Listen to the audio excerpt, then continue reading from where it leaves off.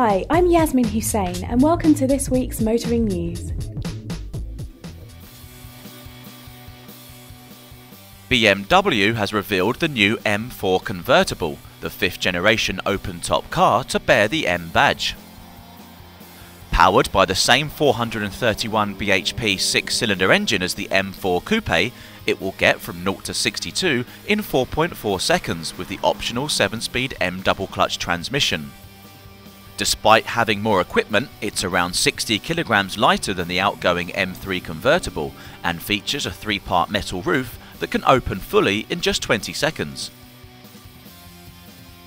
Sales kick off in September, with prices starting from just over £60,000 on the road. With Auto China 2014 opening its doors this week in Beijing, we take a look at a few of the show cars with star potential. Citroën will reveal its DS 5LS R concept, a luxury saloon fitted with lightweight carbon fibre components to maximise the performance from its 300 bhp 1.6-litre turbo petrol engine. Bentley will pull the covers off its Mulsanne-based hybrid concept. The luxury car maker's first ever hybrid uses copper as a styling element to highlight its electrical veins, which endow it with an emissions-free electric-only driving range of 50 kilometres. Finally, Infiniti will premiere a short film of the Q50 Eau Rouge development prototype being put through its paces by Director of Performance and Formula One World Champion Sebastian Vettel.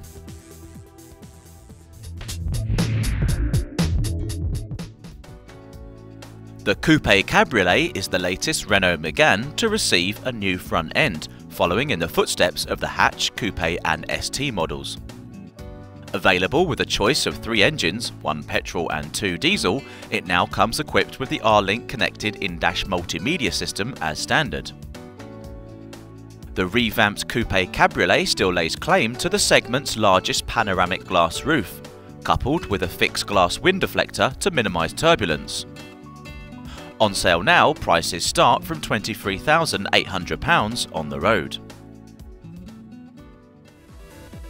Audi has confirmed that the all-new TT will be available from launch with a choice of 3 4-cylinder direct injection turbo engines, with power outputs ranging from 184 to 310 PS. There will be 2 versions, a TT and a TTS, with the latter delivering a provisional 0 to 62 time of 4.7 seconds when fitted with the optional 6-speed S-tronic transmission. Under the skin, the revised Quattro all-wheel drive system can now temporarily deactivate to improve efficiency, while in the cabin, the driver is greeted by an all-digital Audi virtual cockpit.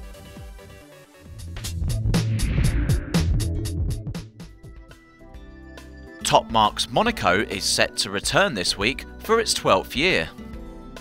Predominantly a supercar show, it also features luxury goods from other sectors, including high-end watches, state-of-the-art superboats, and even a 24-carat gold lingerie set. VIP guests can drive some of the world's most exclusive hypercars on the famous Monaco F1 street circuit, from the Spagna GTA to the 700-horsepower Mazzanti Avantra.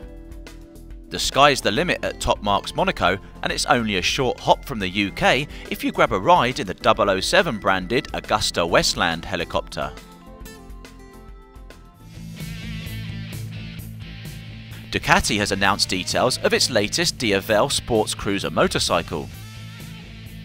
Along with styling tweaks for a muscular and assertive look, it features a new 162 bhp Testa-Stretta engine, ABS, traction control, Ducati riding modes, and a new exhaust system. On sale now, priced from £14,000, the Diavel is finished in a dark stealth livery, while the Carbon Edition, costing £3,000 more, offers the choice of traditional Ducati red over matte carbon.